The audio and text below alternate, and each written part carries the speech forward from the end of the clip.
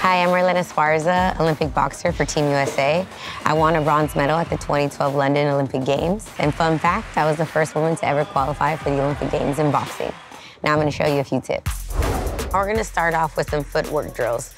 A lot of people think that boxing is just primarily upper body, but what they don't realize is that everything you do in the ring comes from the bottom up. So you really gotta make sure that you know your feet, know your foot placement, and that way everything can transition better into the ring. This is good for anybody who just started boxing all the way to someone who's been boxing for up to 10 years. For the first drill, what I'm gonna show you is how to move in and out of the pocket, which means in and out of your distance with your opponent, while being able to circle to the left and circle to the right. This will work both for orthodox and southpaw fighters. We're gonna pretend that your opponent is always on the outside of these cones.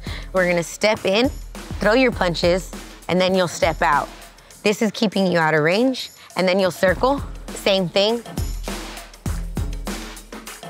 In range, throw, out of range. Circle, in range, out of range. So it might seem a little bit repetitious, but you do need to understand exactly how it feels to move your feet. That way you can always stay in range when you want to be and out of range when you need to be. A lot of common mistakes that people make when they step in, they forget to keep their hands up. Because you are in range to hit them, they're also in range to hit you. So you need to make sure that when you throw your punches, you're always keeping your hands back to your face and that you're always moving both feet forward and backward. So it's an equal movement. A lot of people tend to step in and bring their back foot or step out and drag their back foot. If you step in and move forward, you're gonna get hit, you'll be off balance. If you step out and drag your back foot, what would happen is that you'll get stuck on your back foot and you're more likely to get hit. So now I'm gonna be demoing how to get in and out in 3 different angles. If you can't find something like this, you can always just use tape. What's most important about this drill is that you have to move your foot and your head at the same time. So we're gonna pretend that we're avoiding a right hand. You're gonna step in and turn down. You won't get hit with anything. You're in a safe position.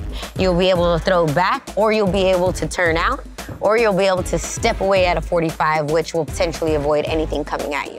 Same thing goes to the right side if you're an orthodox fighter. This will be potentially avoiding a straight jab, even a left hook if you're low enough, and you can step back out.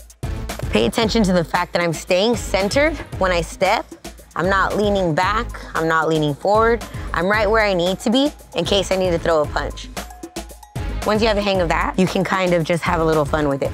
Switch it, come down. Make sure that you never leave your back foot straight up. That's what a lot of people tend to do wrong. You won't be able to throw anything if your back leg is straight. So this is good not only if you're trying to avoid something, but also if you're trying to land something at the same time. So with this drill, you're always gonna be stepping laterally. And this helps because a lot of the times we think that boxing is in and out, but our opponents will be trying to avoid to the left or evade to the right. So what we're gonna do is we're gonna step in, step out, step in, step out, step in, step out. That might seem a little basic and boring, but what you have to realize, to make it to the next box, I'm not stepping straight back. Because if I were to step straight back and try to make it there, I would get hit and I'd get thrown off balance. So I have to make sure that when I step in, I'm stepping out at a 45, and this is the constant movement. And then you can throw in the head movement that we already learned. Just making sure that your foot placement is always putting you in the right position for the next punch or in the right position for the correct head movement. Now that we're done with our footwork drills, make sure that you focus on the cones, circling to left, circling to the right. Make sure that your front leg and your head move together. And also your foot placement on the ladder, stepping out at 45 angles. I really hope that you use these and be safe. Thanks for watching. Let me know how it goes in the comments below.